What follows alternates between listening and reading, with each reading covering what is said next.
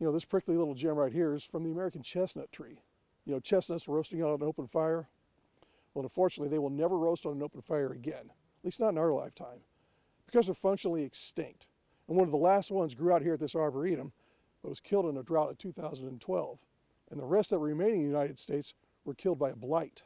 There was chestnut blight in China, and the Chinese chestnuts had evolved to live through that over thousands and thousands of years, and the only ones who survived were the ones who could resist or tolerate the fungus, and they bred and then they repopulated the area with Chinese chestnuts. And they were carriers. They were the typhoid Mary of chestnut blight, but they wouldn't be killed by it. And in, I think it was 1904, someone started bringing in Chinese chestnuts to grow here as a crop, and they brought the blight with it, and it escaped out east.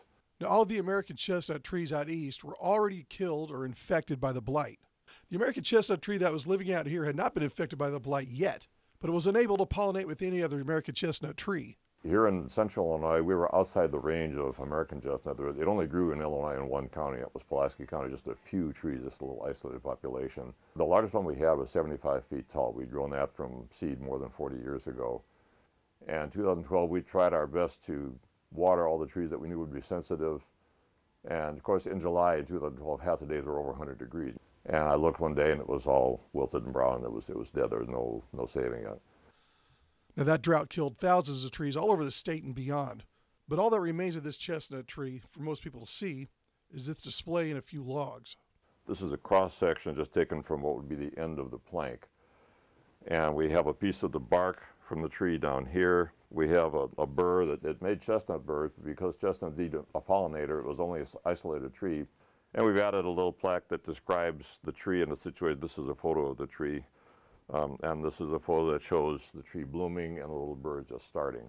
If this had grown for another 300 years, it would have been 8 feet in diameter. It would have been 120 feet tall, just big, massive forest giant. Star Hill Forest Arboretum is like a zoo for trees.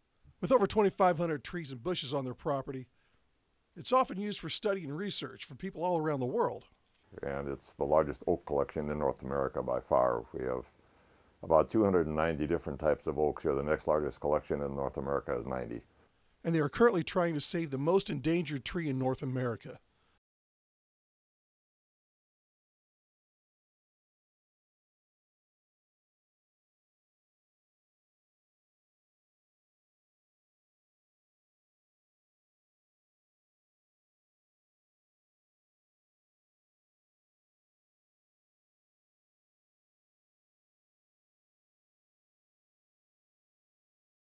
You wouldn't think a tree native to Florida would thrive up here, but it is doing very well.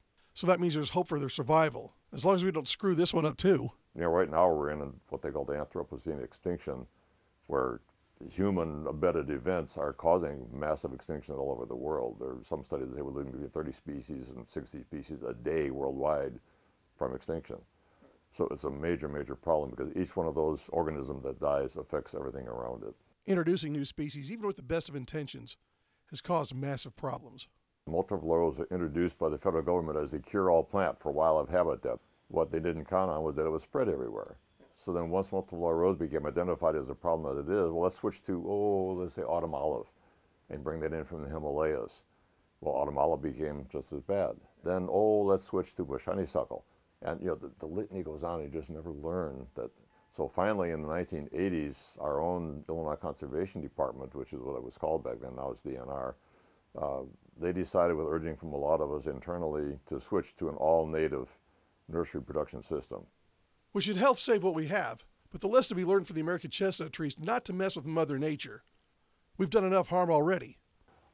So yeah, we have to learn what not to do, and if we make the mistake and do it, immediately jump on it, monitor the landscape. If you find something, you know, call the authorities who have jurisdiction over that.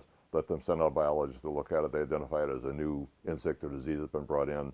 Maybe they can get a big task force in there to deal with it and kill it before it spreads, basically. In Petersburg, this is Steve Nichols, WAND.